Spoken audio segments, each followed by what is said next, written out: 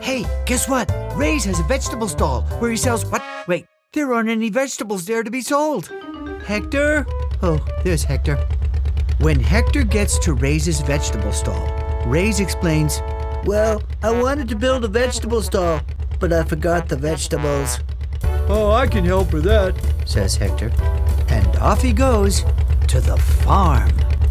"Hi there, Scooper," says Hector. "Ray's needs some vegetables for his vegetable stall. Can you help out?" "Why, you bet we can, Hector. That's what we do here, grow vegetables." "Great, let's start with these," says Hector. Now, can you tell us what this is? It's a... Yes, it's a cabbage. And 6 cabbages go straight in the box. Next, this orangey red little guy is called a... Yes, a tomato. Tomato, tomato. It's called a tomato. Now this young lady is usually orange. She grows under the ground and she's called a... That's right, a carrot. A really cool carrot. "Oh yeah, we'll have a box of those, please." Now this little fellow is green and he looks like a little tree. And he's called B.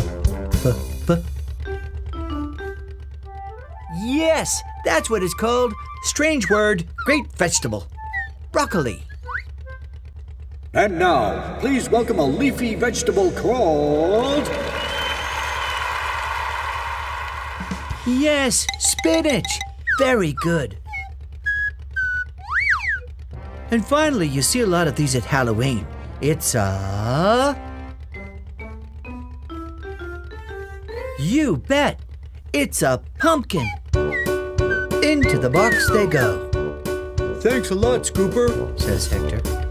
"These vegetables are exactly what Ray's needs for his vegetable stall." And off Hector goes doing what he does best. Helping. Hey Hector, you're back, says Ray's. "Oh yeah, I got you cabbages, tomatoes, carrots, broccoli, spinach, and pumpkins. Oh, Scooper says hi." Thank you so much. I'll raise him up and put him in my vegetable stall. You know what? I think this deserves a whoopee and a whoopee.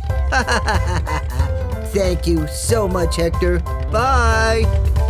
So now you know about 6 different vegetables.